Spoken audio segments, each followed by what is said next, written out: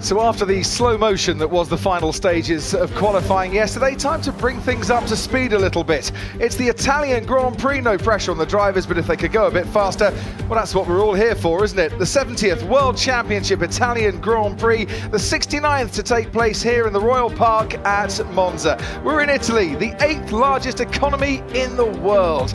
And some staggering, stunning, beautiful sights all over the city of Milan and the lakes just to the north of Monza here. 3 active volcanoes, Etna, Stromboli and Vesuvius, are all located in Italy, but they're a long way from the track, don't worry. 3.6 miles long, this circuit, 2 DRS zones, 11 corners, 4 to the left and 7 to the right, and you take your lap distance at full throttle for 84% of the lap. It's the fastest race of the season. Will we see the lap record held by Rubens Barrichello broken?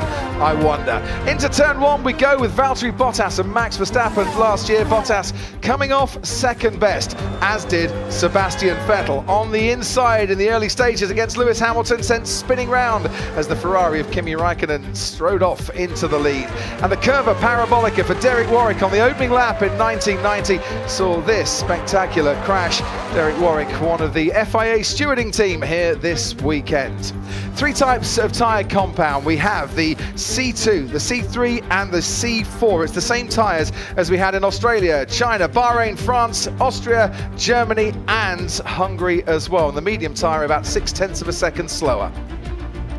Here's the starting grid then. 21st pole for Ferrari at Monza and a 2nd pole in a week for Charles Leclerc. Lewis Hamilton on the front row here for the 9th time. Valtteri Bottas starts 3rd where Lewis Hamilton won from last year. Sebastian Vettel has never won from outside the top 3. He starts 4th. It's an all-Renault 3rd row. Ricciardo just ahead of his teammate Nico Hülkenberg. Carlos Sainz starts 7th here for the 2nd year in a row alongside Alex Albon, his highest grid spot in F1 so far. Lance Stroll is 9th for Racing Point. Antonio Giovinazzi, the Italian driver, is 10th, and it's Kevin Magnussen ahead of Danny Kvyat in 11th and 12th. Romain Grosjean starts directly behind his teammate. They've already clashed 3 times this season. George Russell is 14th for the 2nd week in a row. Robert Kubica promoted up to 15th because lots of engine penalties, including Lando Norris, Pierre Gasly, Sergio Perez, and behind these two, Max Verstappen, who starts 19th with Kimi Raikkonen starting in the pit lane after a new engine was put into his Alfa Romeo following his crash in qualifying yesterday. There is